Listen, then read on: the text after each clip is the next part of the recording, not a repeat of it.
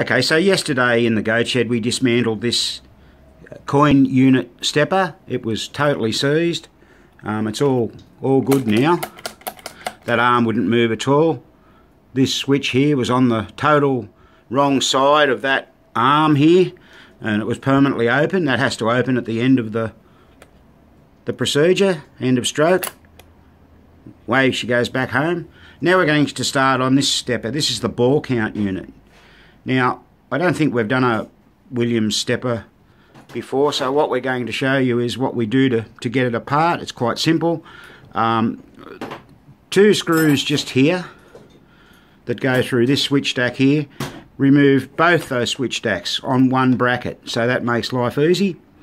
We've just taken out the coil stop screw here and here for there, and the same just here, one there and one next to it. For the coils fall out of place. We've actually come around the other side, and one nut removes the finger mechanism, and 2 screws, one there and one there, takes off the whole plate. Okay, so just got to undo those 2 nuts just there, and then what we'll do, we'll be able to take out the entire unit in our hand.